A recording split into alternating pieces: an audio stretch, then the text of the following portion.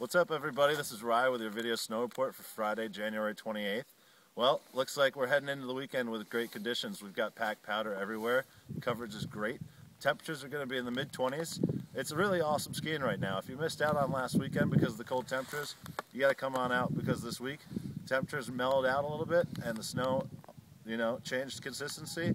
It's skiing really well. It's very edgeable and a lot of fun. Don't miss out on City Grass. They're going to be playing at the pub on Saturday. Come on out and don't take my word for it. Ski it if you can.